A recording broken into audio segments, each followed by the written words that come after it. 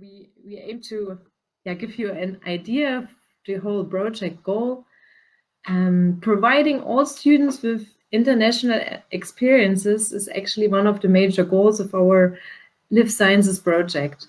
And despite of an average mobility rate of 35% of Göttingen students already, there are still numerous obstacles regarding mobility and gathering international experiences, whether they are virtual or physical.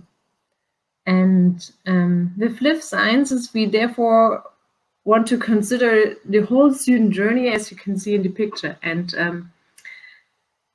so the student international journey, we try to overcome the hurdles, which you can see in yellowish color, and also the questions students are confronted on their ways from their home to their host universities and back, either this way are physical or virtual. So questions like, does this work online? Where do I find information? Which courses can I take? Which deadlines do I have to meet? And to whom do I need to submit these documents? Where can I get access, or can I share my story? And the student's perspective builds actually the basis for our Life Sciences project. And yeah, we want to give answers to all these questions and facilitate the whole student journey with digital services and enrich it with transnational learning and teaching offers. But what I have basically learned within the last weeks or month already is sometimes it's not necessary to have the right answer right away, but sometimes it's really helpful to ask the right questions to the right people. And in order to somehow exercise that or change perspective, we have thought about making a little game out of thinking about student mobility. And with this, I would like to hand over to my dear colleague, Chahira. Start the game. Thank you very much. I just forgot to mention, in case you need to have the slides a little bit bigger, you can adjust that on your own. So feel free to do that. As you see in the title, is Student Mobility in Jeopardy. It was actually also the best possibility to play Jeopardy. I never really watched that show on TV, but I found the concept very interesting. So here it is, how it goes, and you will have the chance to play with us. We are looking for the question, actually. And so we will give you a hint in the category, and you can guess in the question in the chat. And so to just be sure that the chat is working, I have a question for you. Have you played Jeopardy before? Please type that in the chat. It's the corner conversations. Barbara started with a no. All right. Thank you very much for that. It looks like the chat is working. So let's have a round of testing. As I said, let's try this. The first one would be the category, in this case, 1, 2, 1, 2, mic check. For 100 points, and this is also different from the game, I will give you the points and choose the category, and that only because of issues of time. Otherwise, we'll be playing here for the whole evening. The answer to which we are looking for the question is winter is coming. So this is the answer, and you would be guessing, and you can guess also already for this one, what is the question?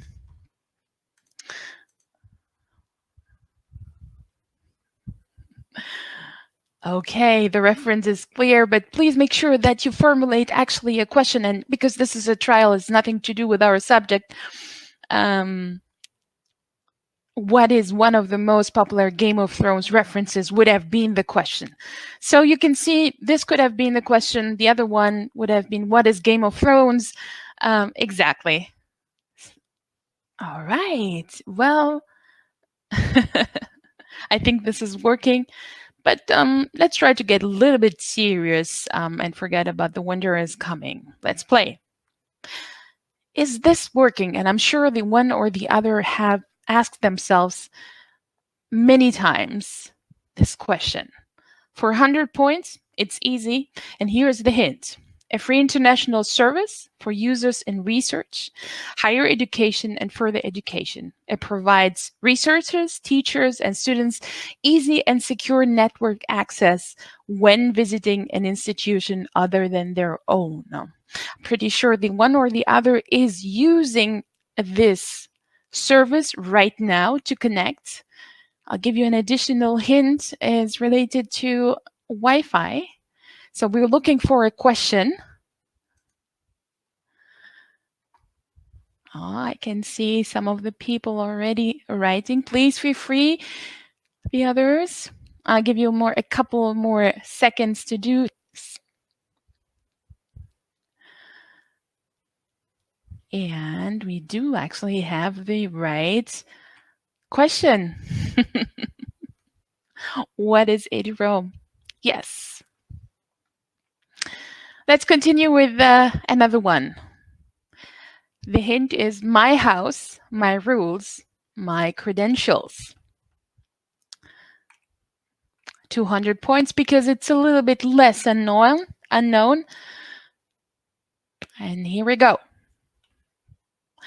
It interconnects identity federations around the world, simplifying access to content, services, and resources for the global research and education community. Sounds like useful to me. We're looking for a question. Interconnects identity federations around the world, simplifying access to content. Any guesses? I know this might sound technical. Oh, I see someone asking a question. Anyone else? 3, 2, 1. Could have been, but is... There you go, Tanya. Very close, very close. Could have been. How does EduGain function? It's about EduGain. And so a little break. I think the show has commercial breaks, but this one is actually reflecting on the hints I have shared. One of my colleagues once said in a talking about how difficult, how secure is it actually to open our systems to students coming to our universities or trying to access before coming to our system. It is in a way a cultural experience to be able to access, navigate through other learning management systems than the ones at our home universities. The question now is, what is it that we need? The reason why I talked about Edu-Rome is because it's one step to be able to access the networks with our own credentials. Now, the other myth around things that might hinder student mobility is because it is unsecure.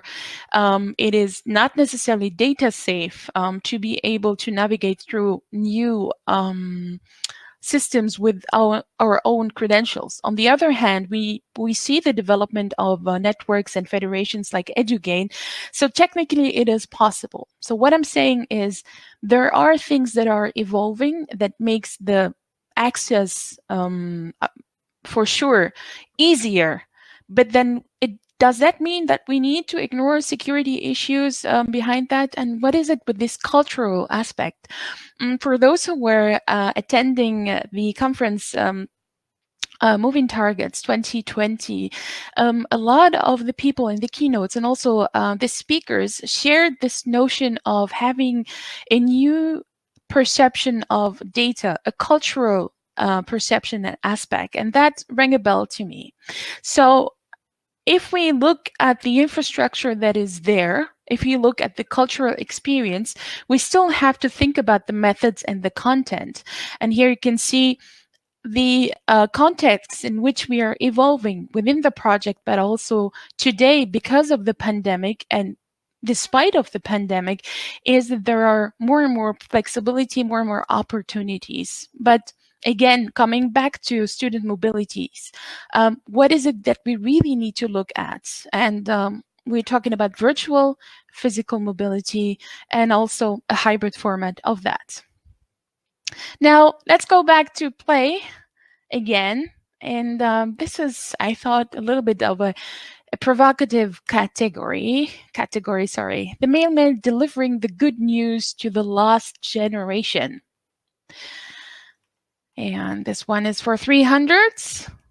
And I think there are people who know about a network with the aim to empower individuals to control their own student data and exchange throughout lifespan across borders for various purposes. A network with the aim to empower individuals to control their own student data and exchange throughout lifespan across borders for various purposes. For those who have attended the conference the previous days and also listened in to the one or the other session might know that. Any guesses? I think I have seen some of this. A proposal for a previous question exactly about that. Denisa, I think you're very close. 3, 2, 1, and the question is, what is MREX? So I think, René, you could have guessed that for sure. To keep it short, and because there will be experts during tomorrow's workshop day, and I'll invite you to check out the program. There will be a session at room 2 at 2 p.m. exactly about this. This is the small commercial break. MREX and standardized digital processes and tools. We talked about the student journey, the student international journey, and the student being at the center. And when you think about it, it wasn't always like that. Yes, we do teaching and learning. We care about our students, but what if they could also be more involved and they could be empowered to have the control of their own data? What MREX enables, and also other standards, is to have the possibility, if I am a student at my university and I'm going abroad, when I come back within a few clicks to be able to move the data, but not only in that context, many more beyond that, which means that for student mobility to happen, it is not only and always linked with paperwork and a lot of time. That also means that we need to work on the digital processes. And this is something we would like to do in our project as well. The next hint, who dares? Hint, hint, it is actually something completely the opposite. Who dares, but it rhymes with who dares. 400 points, because I think it's a little bit difficult. The question we are looking for answers: groups of people who share a concern or a passion for something they do and learn how to do it better as they interact regularly. It's a concept that is not new in itself, but has been proven to be very effective. Groups of people who share a concern or a passion. We're looking for a question. We're looking for a question. Yeah, I see. Tanya, René, anyone else would like to try? 3, 2, 1, and that was exactly the correct answer. What are communities of practice? What is a community of practice?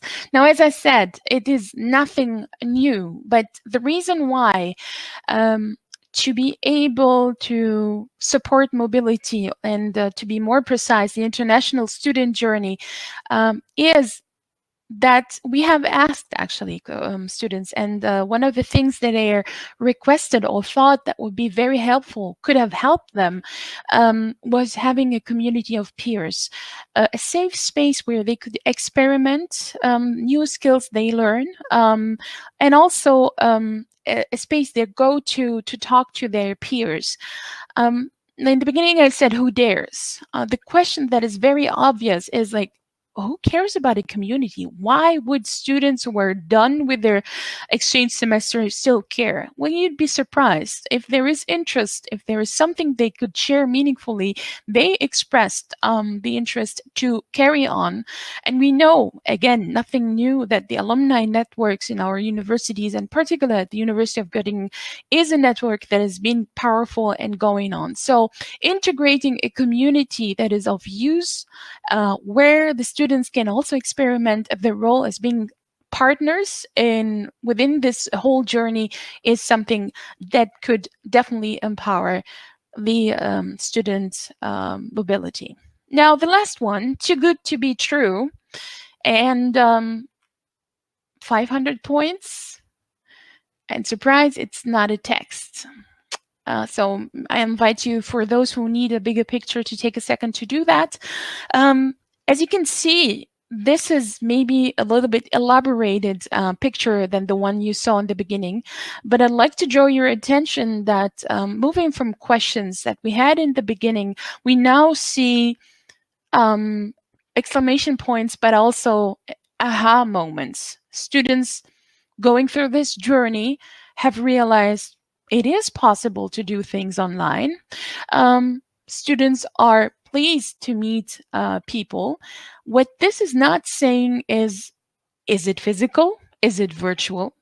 What we aim to do in this project is definitely to combine both. And now in times where the physical has been very challenging, let's put it like that, this didn't stop us, or this didn't lead us to change all the concepts or the foundations of this project, but gave us, let's say, a push to think about how can we promote a journey that could be also virtual and empower the students here. How can we support that? So what do you think would be a question this picture could answer?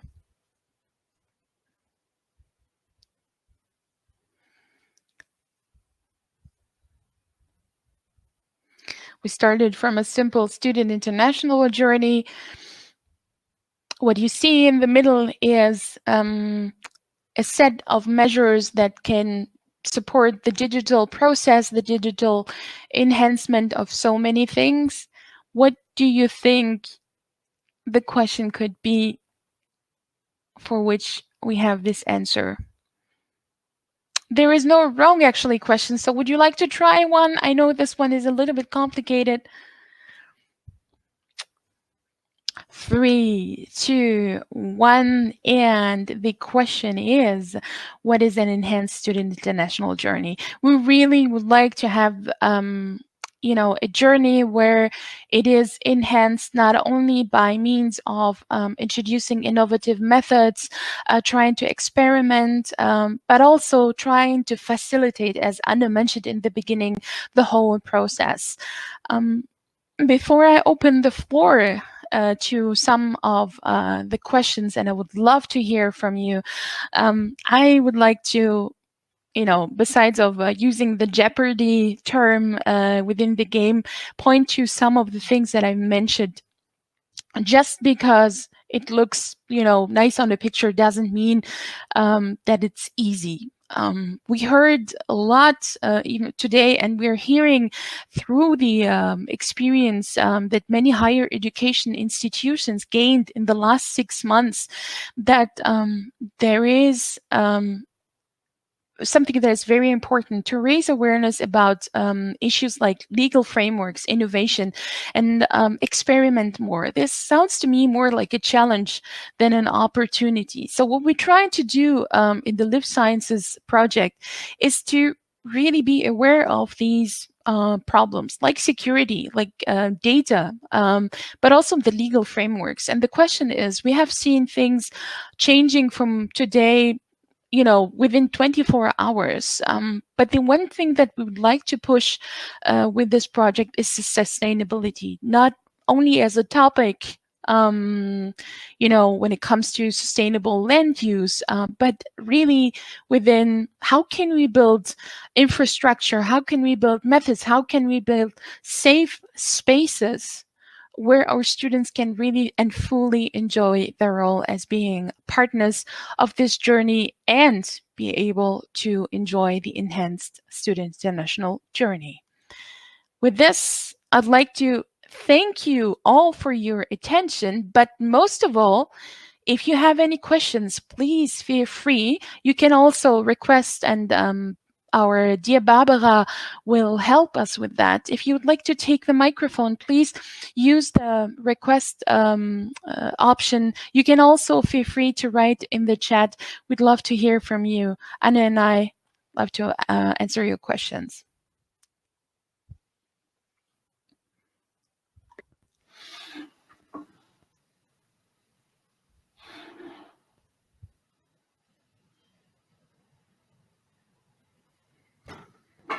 Thank you, Denisa. Yeah, thanks everybody for being here with us. Maybe once again, if you want to get deeper insights on how to work on implementing standardized digital processes, we'll be back tomorrow for a workshop at 1 p.m. And the workshop is about future scenarios for international student mobility on digital platforms. So I'm really happy to see some of you back tomorrow.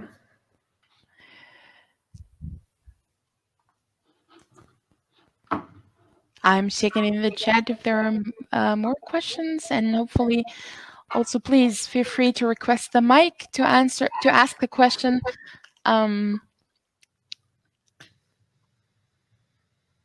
We still have some time to do that.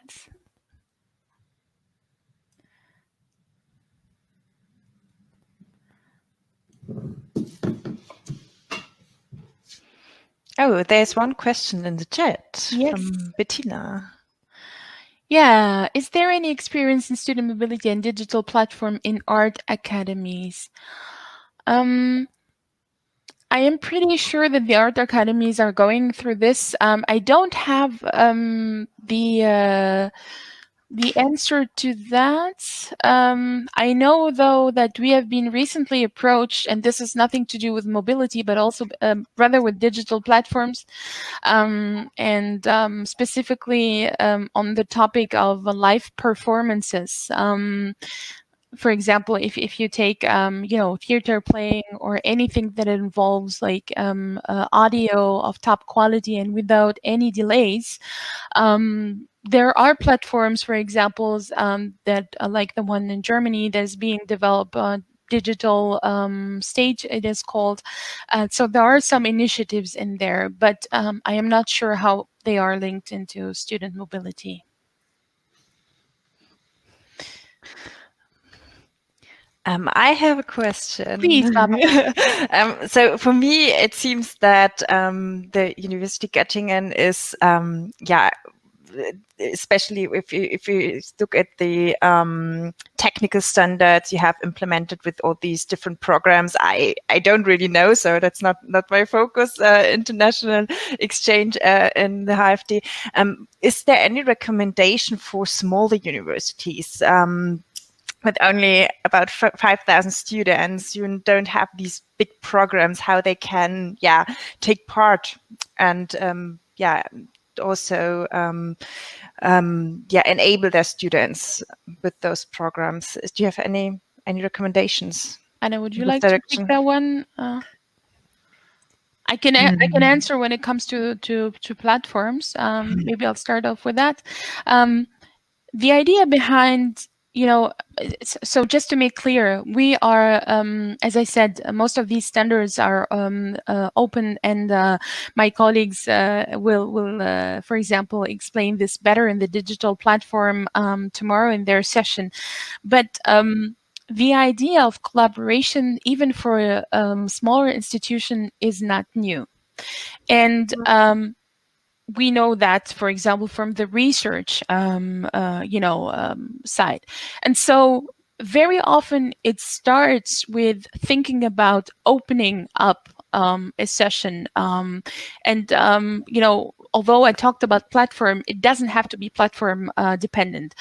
Think about, and this is something we did in the internationalization of the curricula with the concept of internationalization at home at the university, is inviting new perspective from outside, and that can be a very fundamental you know, part into opening up for a new type of mobility, virtual mobility, and that doesn't require much.